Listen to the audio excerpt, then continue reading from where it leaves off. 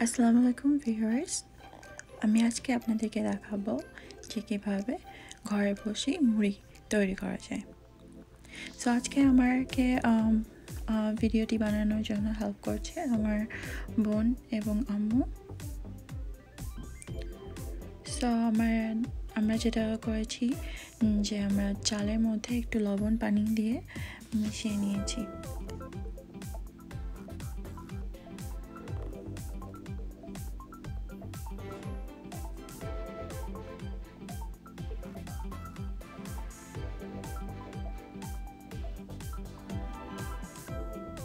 So এখানে এরকম একটা পাত্রে আমরা হাফ অফ দ্য রাইস একটু ভেজে নিব।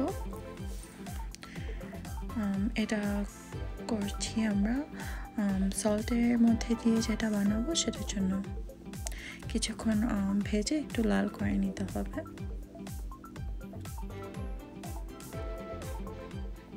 তো আপনাদের দিনকাল কেমন কাটছে আমি জানি যে আসলে এখন খুবই ভয়াবহ অবস্থা সবখানেই। সবাই একটু সাবধানে থাকবেন, বাসায় থাকার চেষ্টা করবেন বেশি।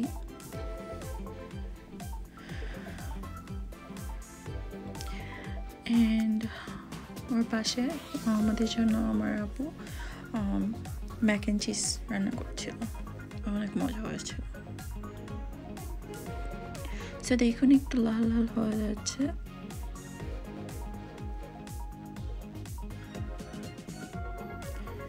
সো যেটা লবণ দিয়ে ভাজতে হবে তার জন্য এরকম একটা পাত্রে লবণ ঢেলে নিতে হবে, নিয়ে কিছুক্ষণ ভালো করে গরম করে নিতে হবে চাল দেওয়ার আগে।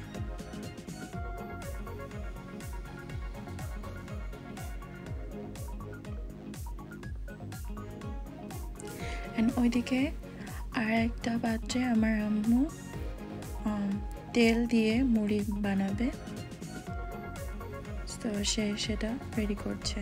সে ওটাতে অয়েল দিয়ে নিয়ে একটা ছাঁকুনির মাধ্যমে মুড়িগুলো ভাজবে।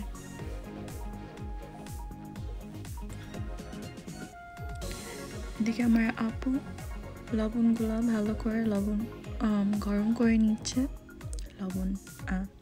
গরম করে নিচ্ছে। সো এরকম একটা ছাঁকুনি নিয়েছে আম্মু মুড়িগুলো ভাজার জন্য। সো তেল গরমের জন্য অপেক্ষা করছি, লবণ গরমের জন্য অপেক্ষা করছি।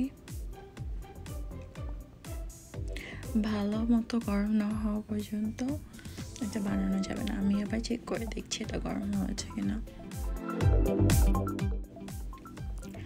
সো আম্মু একটু চেক করে দেখছে যে তেল গরম হয়েছে কিনা, কিছু চাল দিয়ে তার মধ্যে, এখনো হয়নি। সো আমরা একটু ওয়েট করব। চালগুলা একটু ভেজে নেওয়া হয়েছে, ওগুলো লবণের মধ্যে দেওয়া হবে তাই। আর একটু চেক করে দেখছে সে যে তেলগুলো ভালোভাবে গরম হয়েছে কিনা।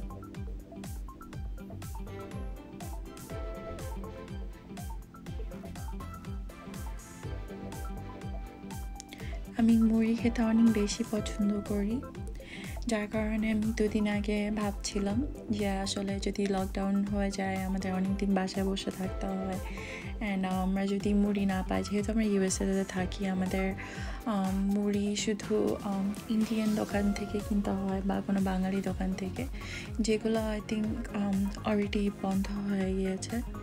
সো আমি ভাবছিলাম যে আমাদের মুড়িগুলো যদি সব শেষ হয়ে যায়, দোকান যদি না খোলে, তো আমি কীভাবে সারভাইভ করব। তারপর পরে ভেবে দেখলাম যে না, আসলে বাসায় মুড়ি বানানোর পদ্ধতিটা কেমন হয়।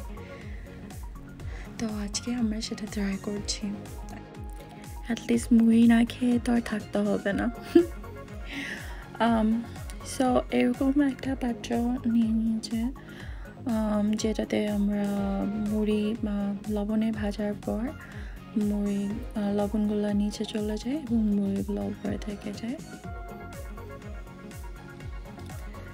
এক কথায় লবণ মুড়ি থেকে সেপারেট করার জন্য।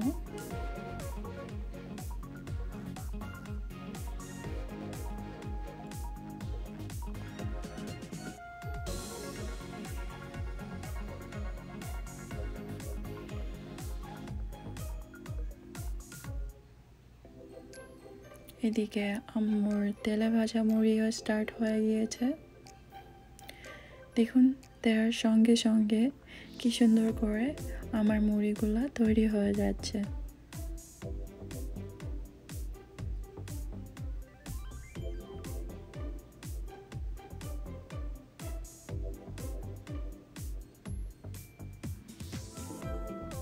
চালগুলাতে কিন্তু আমরা আগে থেকেই লবণ দিয়ে নিয়েছিলাম, লবণ পানি দিয়ে মাখিয়ে নিয়েছিলাম, যার কারণে আমাদের কিন্তু উপরে কোনো লবণ ছিটিয়ে দিতে হবে না।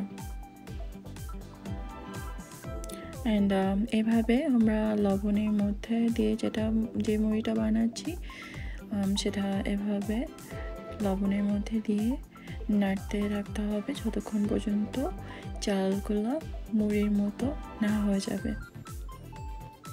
দেখুন কত ইজি পদ্ধতিতে আসলে মুড়ি বানানো যায় সম্ভব। আমার আসলে এটা কোনো আইডিয়া ছিল না এর আগে।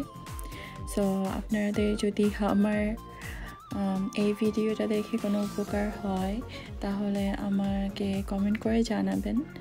আর না আমার মতো যদি মুড়ি লাভার কেউ হয়, আমি ডেফিনেটলি ভাবছি এটা তাদের জন্য অবশ্যই কাজে দিবে, যেহেতু এই মুহূর্তে সবখানে দোকান বন্ধ হয়ে যাচ্ছে। সো আমাকে প্লিজ কমেন্ট করে জানাবেন যে আমার এই ভিডিওটি কেমন লাগলো আপনাদের, এবং সবাই ভালো থাকবেন আশা করি, আমার জন্য দোয়া করবেন। অ্যান্ড ফিউচারে আরও ভালো ভালো ভিডিও দেখতে সাবস্ক্রাইব করে ফেলুন এবং একটা লাইক করে দিন। Thank you so much for watching this video. So ফিউচারে আবার হাজির হব অনেক ভালো কিছু নিয়ে আশা করছি। সেই পর্যন্ত আল্লাহ হাফেজ।